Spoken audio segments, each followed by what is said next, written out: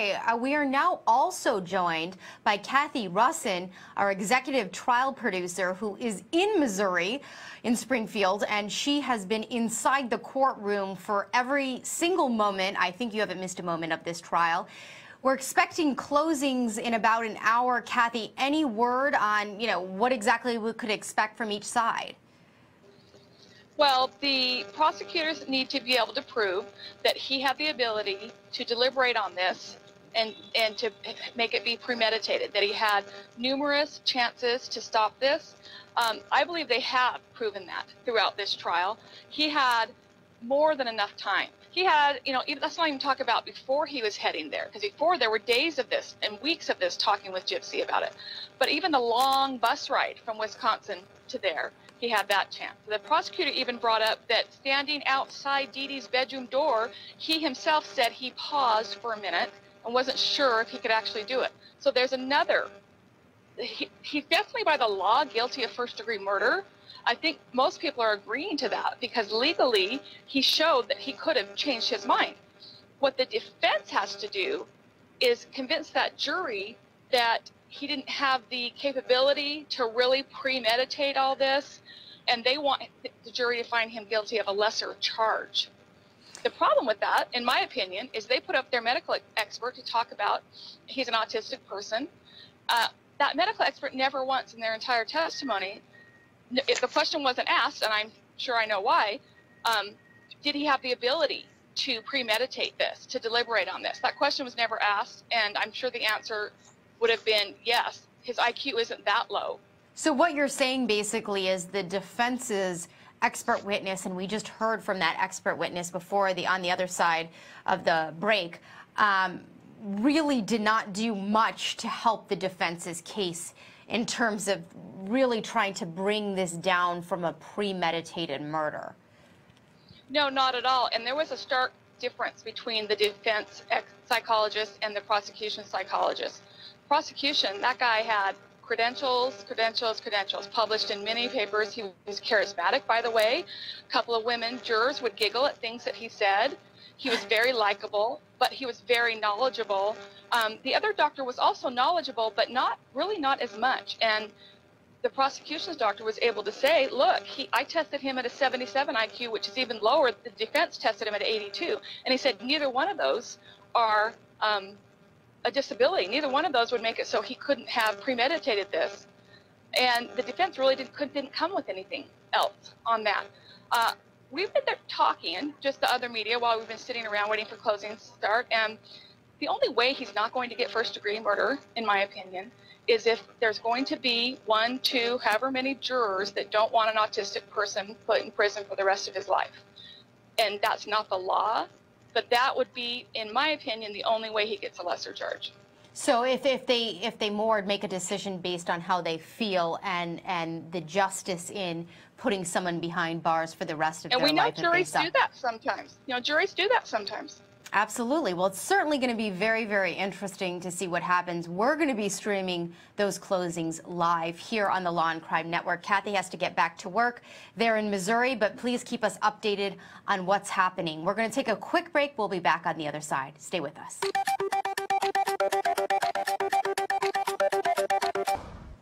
Now, it's so exciting that we have our very own Cathy Russon in the courtroom. She's been following this. She's been tweeting out.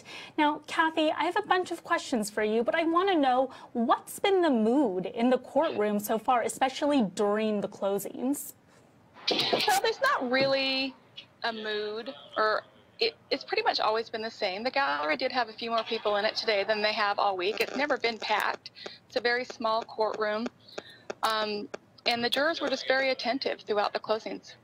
Do you think the jurors, through the entirety of this trial, have been more receptive to either the prosecution or defense? If you can tell, sometimes you just have no clue what's running through their minds. Yeah, I really never noticed anything until when Gypsy was on the stand. At least one female juror never really looked at her. I don't know if that means anything. But when the prosecution's expert witness was on, the psychologist, Dr. Denny, he had a couple of those women on the jury really had attention. They would even giggle at little things he said. I will say, though, that the alternates were just excused, and there were 3 women, and that was one of the women. Oh, very interesting. And so the alternates were excused. So in some jurisdictions, the lawyers are able to talk to the alternates. Do you know if that happened in this case? No, I don't believe so. They were immediately out of the building. Okay, so let's get to the closings. We all just heard both the prosecution and defense closings. I want to get your thoughts on which one that you thought was stronger. I think a lot of people, a lot of viewers are leaning towards the prosecution's closing. It was very clean cut, but I would love to hear your thoughts. No, that's true. So the prosecution has to prove that he was able to deliberate this, that it was premeditated, and that he had time to think about it. They used the word deliberate over and over and over again because that's what they have to prove. And in order to do that, they went through everything that he had planned up until that day. Speaking about it on text messages with another girl a year prior to one of his friends, even right up to the bus ride. He had the whole bus ride over. He had time in the hotel to think about it. He even himself said he stood outside Dee Dee's bedroom for 1 minute deciding what he should do. So all of that leads to the deliberate part that they need to prove first-degree murder. Is there any way that the jurors are going to find Mr. Godejohn not guilty on first-degree murder? I think the only possibility of that happening is if there are jurors on that jury that does not want to send an autistic man to prison for the rest of his life. And so whether or not it meets the criteria of first degree, there could be some that hold out not wanting to give him that. Other than that, there's no reason legally, because he qualifies for first degree murder. So it's a Friday night right now, and the jurors are going to begin to deliberate. It's very likely that they're going to go into Monday. But do you think it's going to be a quick verdict given what we've seen so far? I don't think it'll be a quick verdict. I'll be shocked if it is a quick verdict. There's a lot to think about in this case. They haven't been able to talk about it yet. I think they're going to take their time deliberating. On the defense closing argument, his whole argument surrounded around Gypsy. And this was Gypsy's plan. He said the word gypsy over and over again, and he also said gypsy manipulated Godejohn, and he also said that multiple times. That's really what they have in this defense, is that it wasn't his idea and that he was manipulated. Thank you so much, Cathy. I have been glued to your Twitter. It's been so helpful. I almost feel like I'm there in the courtroom with you. So thank you so much. We're going to pop back in to the prosecutor's closing arguments.